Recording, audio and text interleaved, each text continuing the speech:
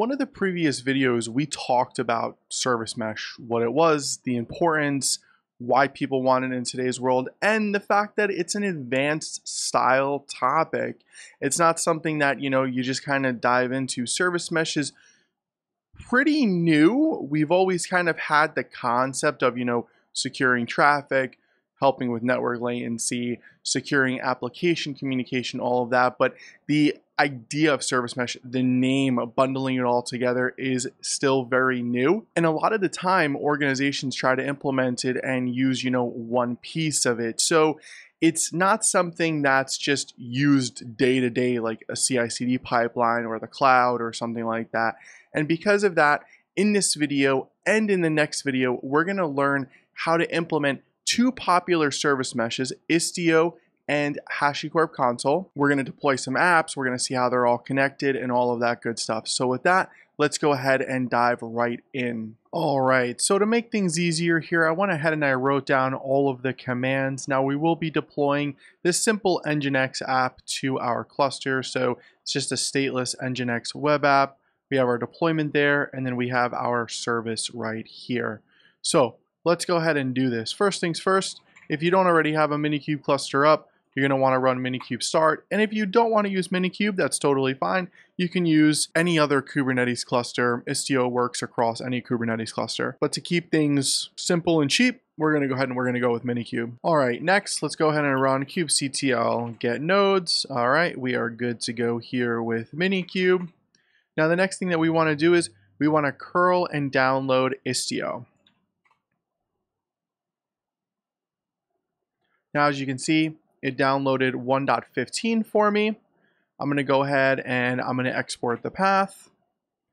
And then I want to take Istio version 1.15.0 and put it into my bash RC. All right, cool. So we are good to go there. Next, we want to go ahead and we want to actually install Istio. So we're going to use the Istio-ctl to install the service mesh. And as we can see here, we're going to set the ingress to false because we're not doing anything with ingress in this video. So I'm going to go ahead and I'm going to install it. I'm going to type yes. And it's going to go ahead and it's going to install everything for me. As you can see, this was installed and it goes pretty quick. So next thing, I'm just going to run kubectl get namespaces. And notice here how we have the new Istio system namespace. So I'm going to run kubectl get all namespace Istio system. And as we can see, Istio has been deployed successfully. Right, I'm going to go ahead and I'm going to clear my screen here. And now what we want to do is we want to use, I actually don't know how to pronounce it. Kiali, I think is the way to pronounce it, but it's actually a dashboard. So it's a UI for us that we can actually log into and see everything that's going on from a graphical standpoint inside of our service mesh. So let's go ahead and run the kubectl command against the code. All right, and as you can see, it's already deployed for me, which is fine. It'll probably say created for you. Next, I'm going to go ahead and I'm going to run kubectl get service.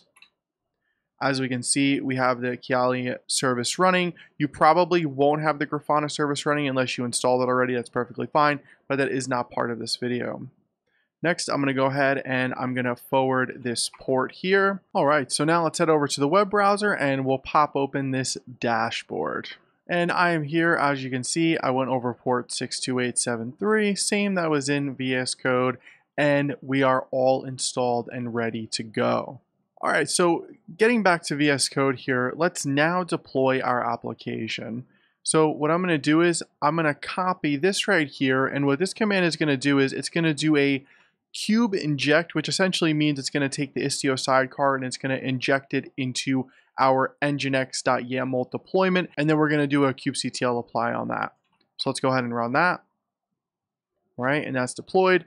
Now, check this out. If I go kubectl get pods, notice here how I have two pods, but inside of my pods, I have two containers running. And that other container is the sidecar. So one more time, let's go ahead and head over to the dashboard. I'm going to go ahead and I'm going to refresh. And then I'm going to go to applications and notice how our application is now popping up inside of our service mesh.